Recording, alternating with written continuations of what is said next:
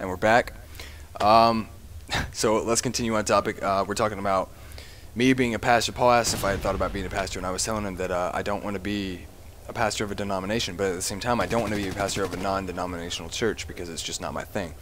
Earlier today, I was thinking about this and thinking, you know what? People are always saying, well, I'm a Christian, but I don't go to church, as if, you know, they're ashamed of it or something. And I think, okay, well, that's fine. I don't go to church. I'm a devout Christian, you know? But what's wrong with that? There's got to be something wrong with that. And then me and Buddy got off on a topic of Ten Commandments. This was at work. And we were talking about the commandments and talking about, you know, thou shalt not commit adultery and things like that. And I started to go over the Ten Commandments in my head, and I remembered, honor your father and mother, remember the Sabbath day by keeping it holy. And I was like, wait, what? So I went back over that, and remember the Sabbath day by keeping it holy.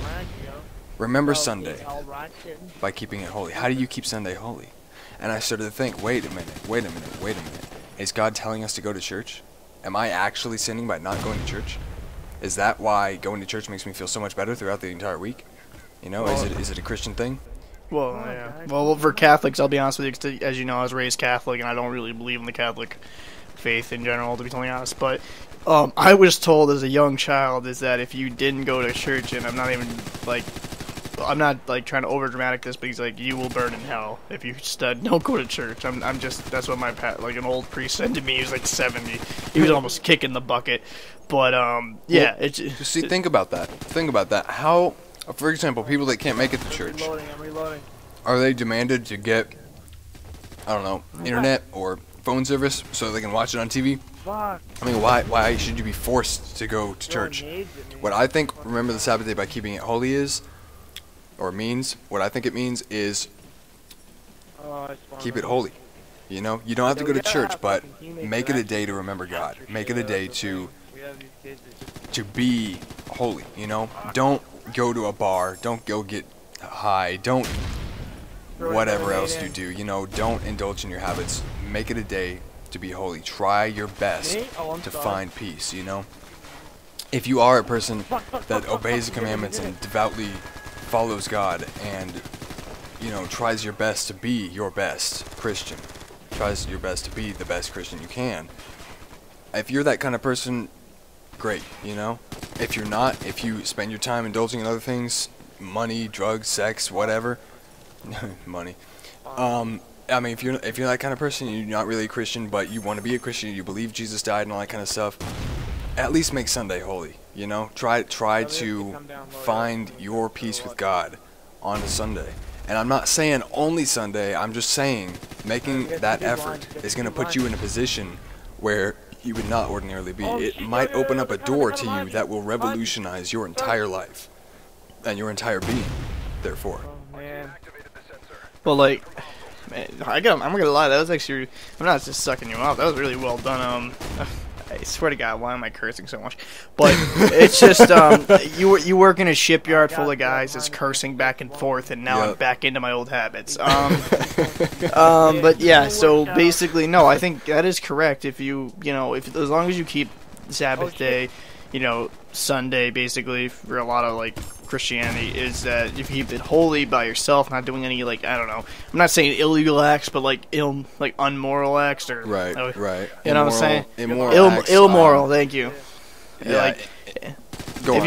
if you're like in a bar getting wasted, like you said, if you're smoking tons of weed and getting high, or if you're like beating your wife, and I'm not saying this is joking, like if you're like domestic violence, or if you're even just if you're basically like adultery, like any sin in general, is if you're doing that on the day of the Sabbath, I believe that is a sin. I'm not saying necessarily if you don't go to church, it's a sin. Because okay, I'm gonna be really fucking blunt with you. I don't believe like that church is the best way to express your faith. I don't.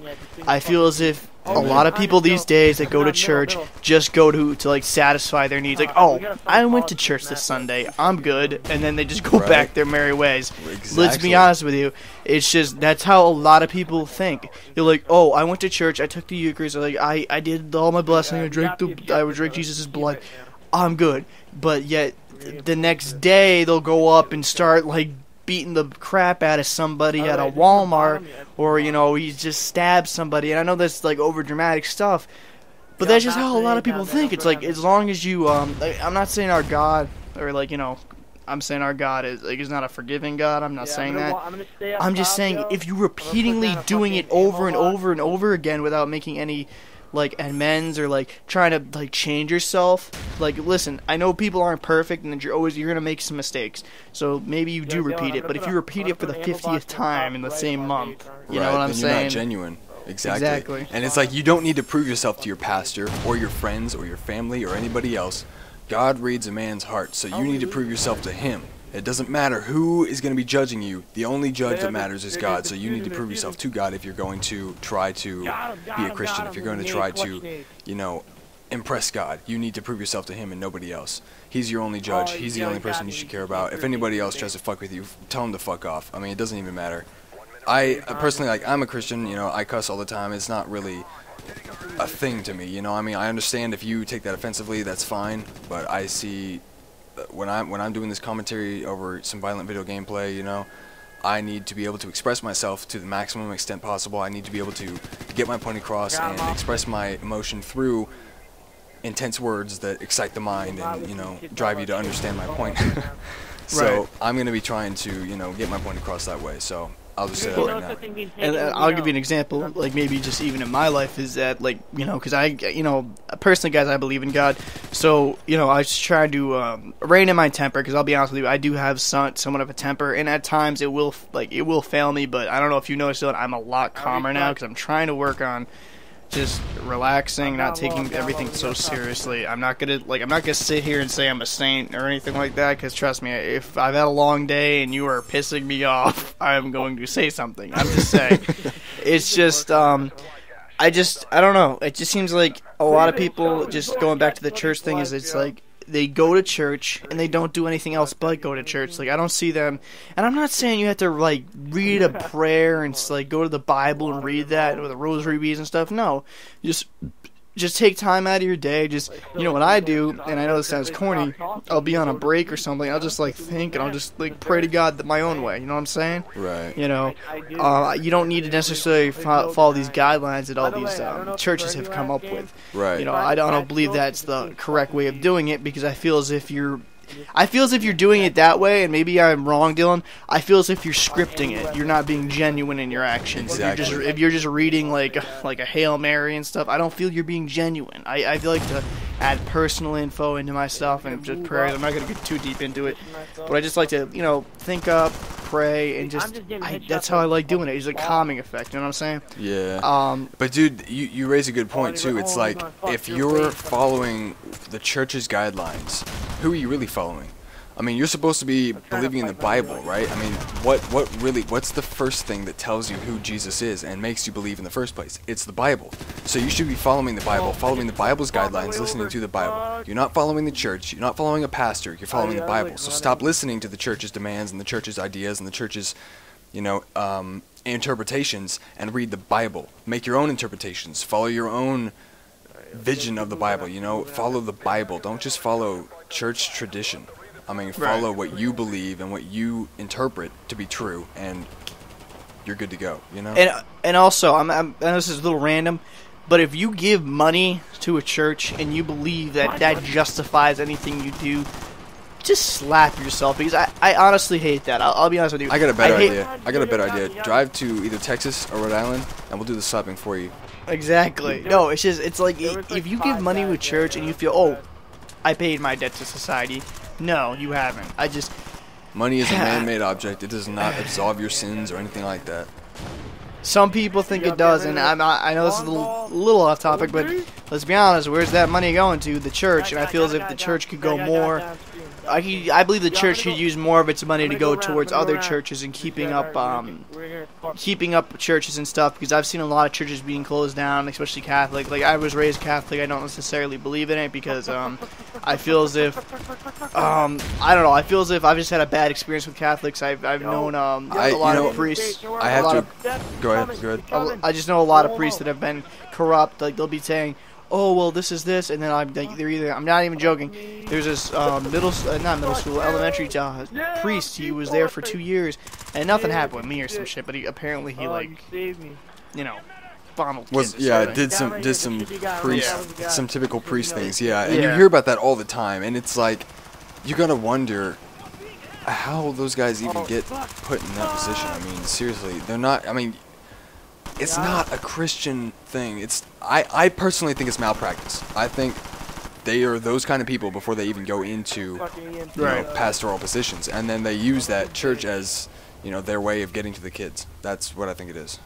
Yeah, and I'm not necessarily blaming just the church on that, because you're gonna have those sick individuals out there. Let's just be honest with you. You'll Yeah, have those people with the personalities that can act really well. They believe that they're believing in God. They can act like they're this holy person, but then let's say they go 9 to 5 when the lights turn off and they're home. You don't know them. They're probably like this drug dealing, pill popping type of person. You don't know them, and that's honestly. I just feel as if, and maybe I don't know how you believe on this, but I think as the priest, they can't get married in the Catholic religion. I feel as if that has some things to do with it, to be totally honest, because I feel as if they're all just exposed to old people and children, it does kind of.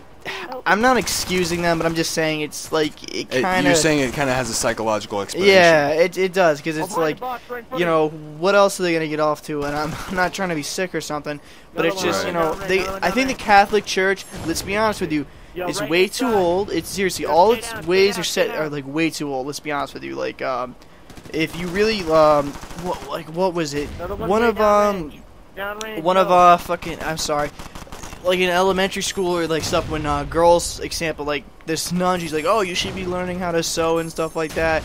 You shouldn't be worrying about sports and stuff, to my sister, I think it was. And it's like I feel as if the Catholic Church is too old and set in its ways. And that's why, they're set up to a lot of corruption. And the Catholic they're much Church, too traditional. You're saying? Yeah, in a modern world. And I'm not saying you change everything, because I've told you, I don't think a lot of people in this in today's society have a lot of moral fiber.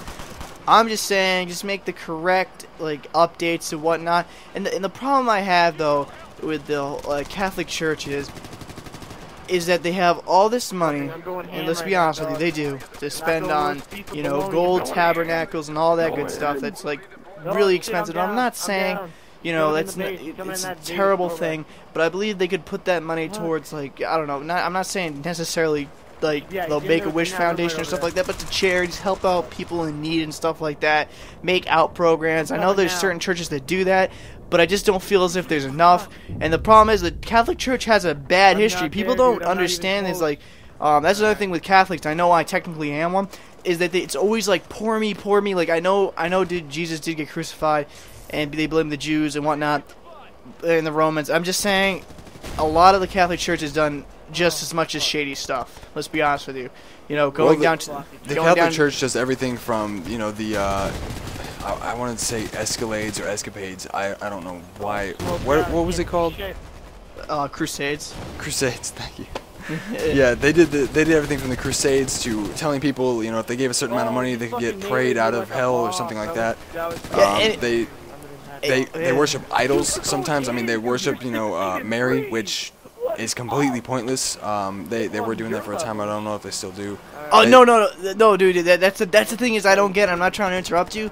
Is do not celebrate false gods. Now, technically, Mary is a saint because she gave birth to Jesus and she was a virgin. What did she do though? I mean, she's the mother of Jesus. She was still a sinner just like everybody else. I don't understand why we need to worship her. See, the thing is with the Catholic religion, this is why I don't kind of agree with it. I don't know if other Christian religions, I'm not exactly educated what they believe in Mary, but the Catholic religion, Mary is believed to have not any sin. She was born without sin.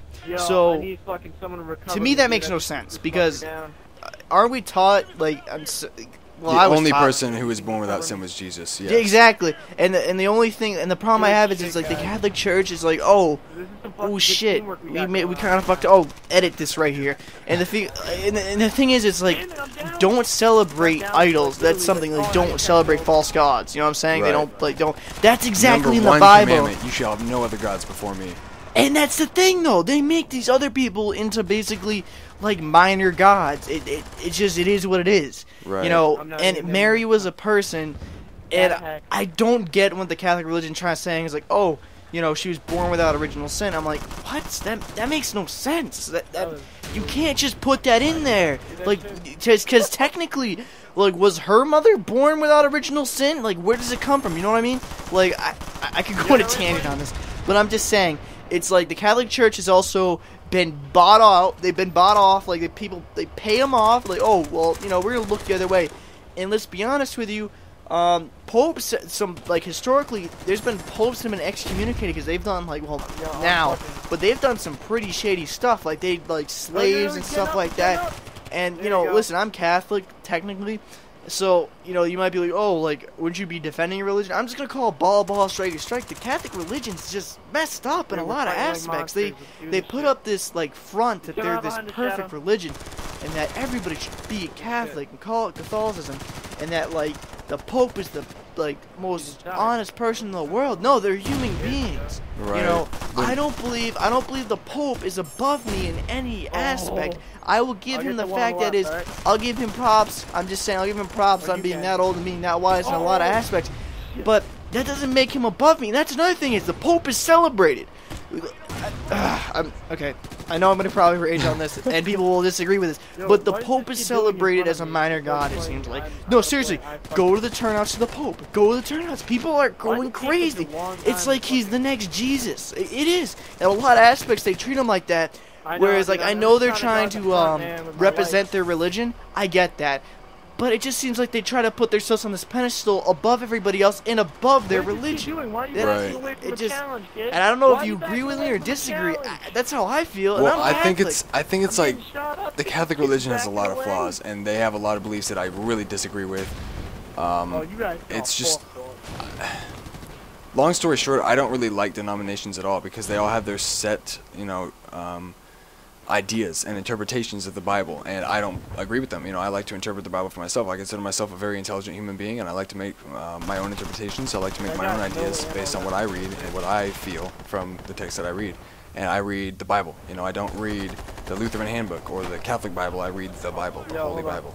And my favorite version is the NIV, because it's closest to the King James Version without, you know, every time a new translation comes out, there's a lot of information lost in translation, because every time the original Bible is translated, people change things, and it's gotten to the point where it's lost its meaning in a lot of the more recent translations. So I prefer the NIV. That's my favorite one, New International Version.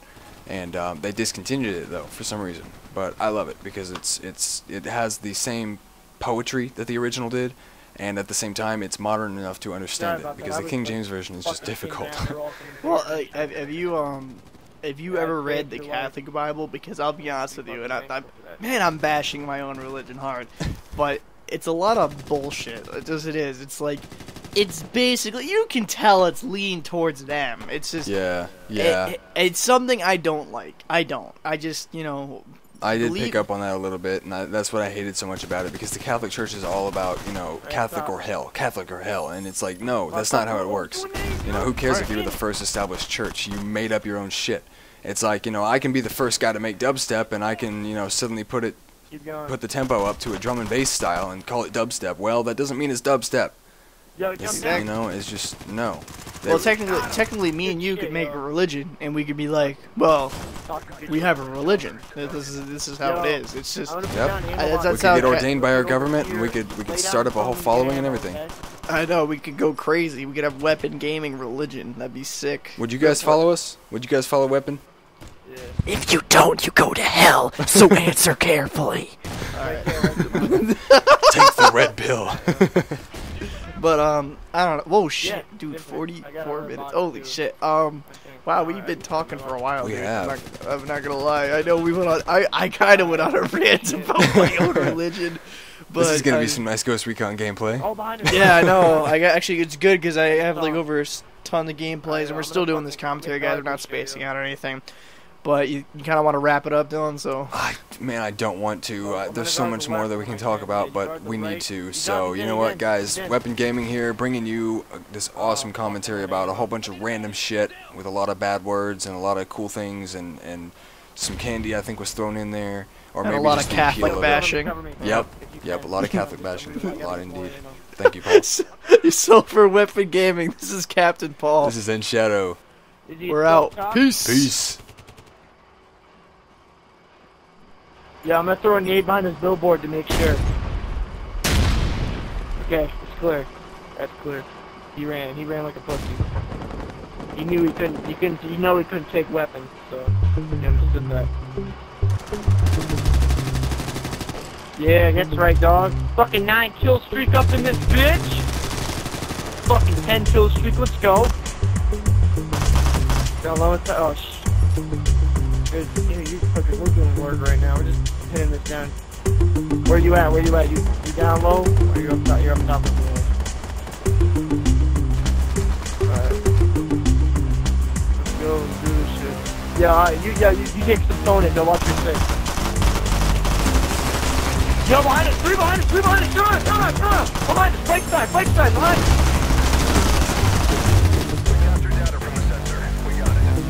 Another one! There should be another one. There was 3 up here. 3 boats.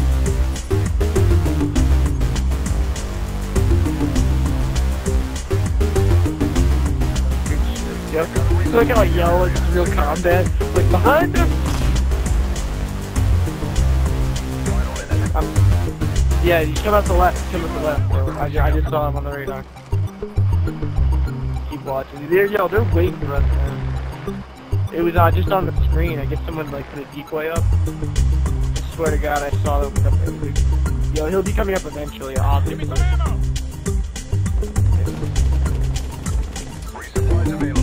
Alright, yeah. You still up here with me, or? Alright, yo, I think we should start moving out. Yeah.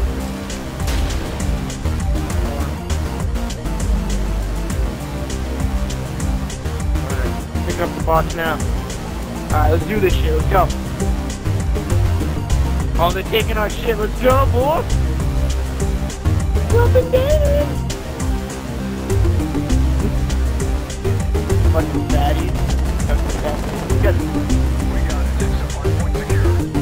Yeah, dude, we just beat that shit. Epic teamwork. Yo. Yo, that's YouTube worthy. I don't even care. Look at that, dude. I went 20 and 6. You went 30 and 7. Let's go.